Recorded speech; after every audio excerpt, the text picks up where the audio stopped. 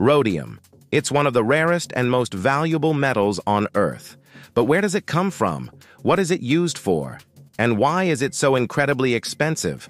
Let's dive into the fascinating world of rhodium. Rhodium is formed deep within the Earth's crust, where intense heat and pressure create tiny traces of this rare metal. It's often found mixed with other platinum group metals, like platinum and palladium, in nickel and copper ores.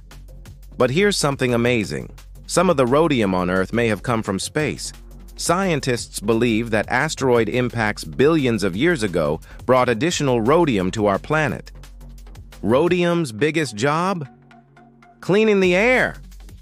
It's a key ingredient in catalytic converters, which help reduce pollution from car exhaust. Without rhodium, our air would be a lot dirtier.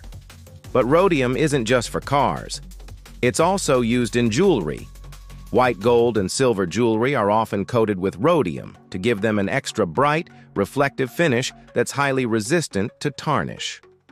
Rhodium is also used in high-tech industries, from electrical contacts to specialized medical tools. Its resistance to heat and corrosion makes it perfect for extreme environments.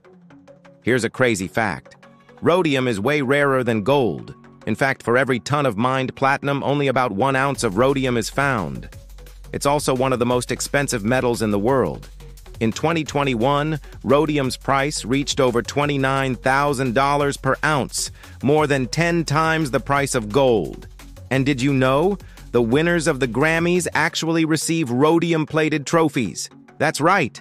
Music's biggest award is coated in one of Earth's rarest metals. So whether it's helping clean the air, making jewelry shine, or being one of the most expensive metals on the planet, rhodium is truly a hidden treasure of the Earth. Thanks for watching. If you enjoyed learning about rhodium, hit that like button and subscribe for more incredible science facts.